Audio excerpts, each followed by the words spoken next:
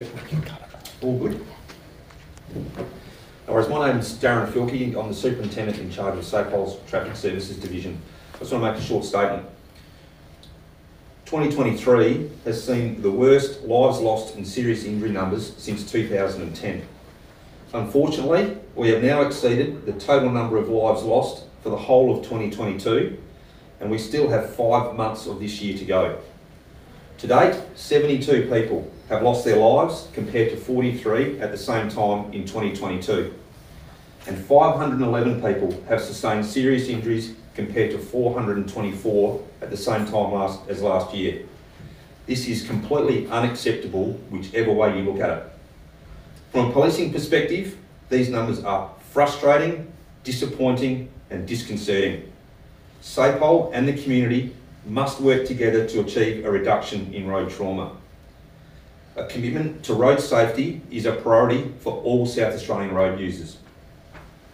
The ripple effect of road trauma, whether it be a life lost or a serious injury, should not be lost on anyone. The emotional, physical and financial impact of all the families involved and the broader community should serve as a constant reminder to all road users to be ever vigilant. The 2023 road trauma statistics should serve as a serious reality check. It is time for all people who use South Australian roads, whether a driver, a rider or a pedestrian, to wake up and grow up. Responsible and safe driving and riding behaviour is not an option on South Australian roads. I'm happy to take your questions. So I see you've got an operation starting this Friday afternoon. Do you want to tell us about that? Sure. SAPOL run a series of road traffic operations that operate throughout the year. We operate under an overarching operation called Operation Safe Roads, and underneath that are a number of operations that target the fatal 5 causes of road trauma in South Australia.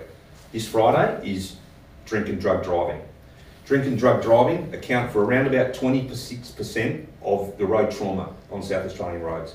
So we will continue to unashamedly target drink and drug drivers. They cause no end of carnage and disappointment and just general sadness on our roads. So we'll run Operation Drink Drive. It's not the first time we'll run it, it's not the last time we'll run it. We'll be anywhere, anytime. You want to take the risk of drink and drug driving, you'll wear the consequences of doing it. So you're talking about random stops. What's going to involve? There'll be a selection of random stops, static sites, all across the state. It's a statewide operation. It's not just metropolitan based. Well, not even unfortunately. Drink and drug driving is not the confines of the metropolitan area. It happens in country regions as well. So we'll target all parts of South Australia under the operation that starts at 4 p.m. today. So what's your message, I guess, to drivers? What's the message from 4 p.m. today? Given it's an Operation Drink and Drug Drive specific operation, the simple message is if you're going to drink, don't drive.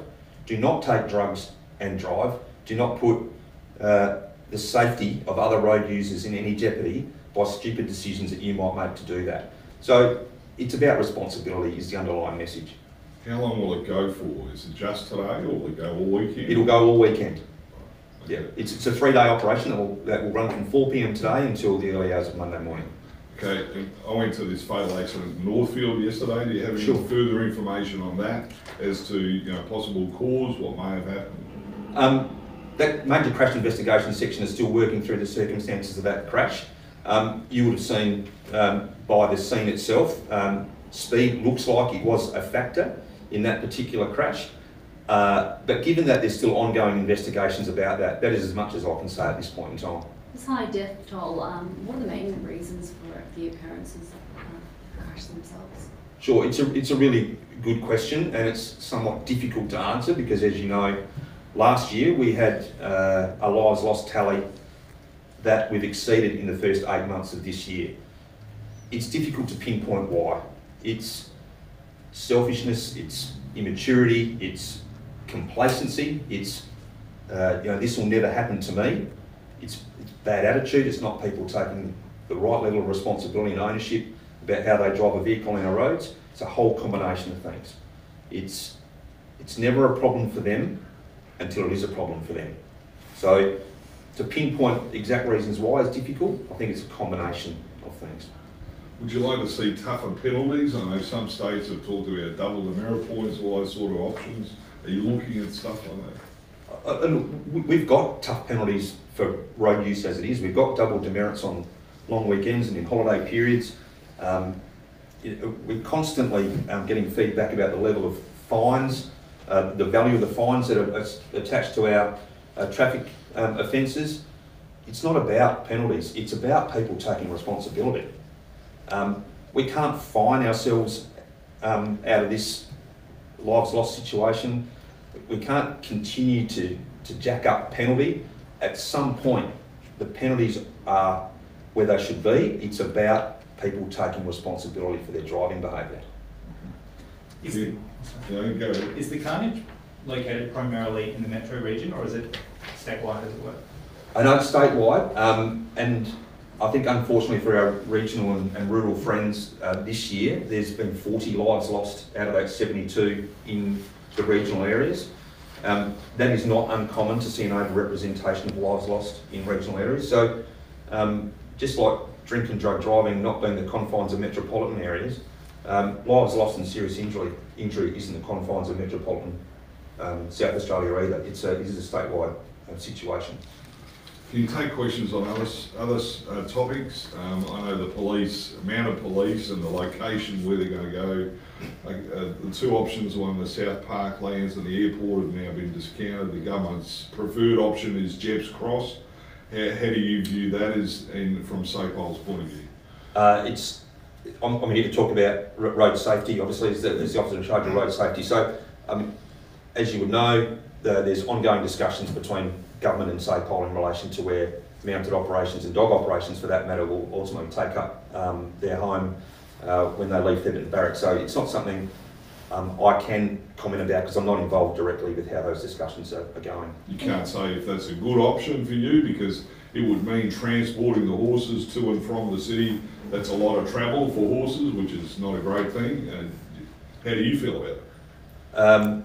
I'm going to leave it in the hands of the people who are working on the project to find mounted and dog operations and other people, other areas of SAPOL that currently occupy Thebarton Barracks, the best place to service the community of South Australia at the end of the day. So without being too flippant about it, it doesn't really matter what I think. The people who are working through that now will come up with the right answer, I've no doubt about that.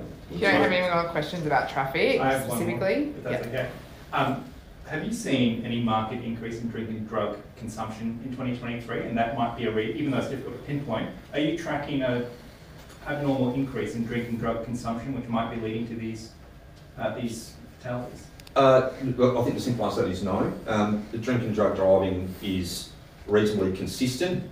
Clearly we brought in drug testing a few years ago now. I don't have the date exactly to mind, but so the drug driving is in some sense we're recording figures that we hadn't recorded historically.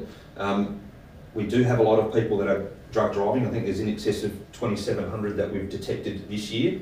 So that's drug driving? Drug driving. So that's not a good number. And as I said, between drink and drug driving, that contributes to a bit over a quarter of all our lives lost.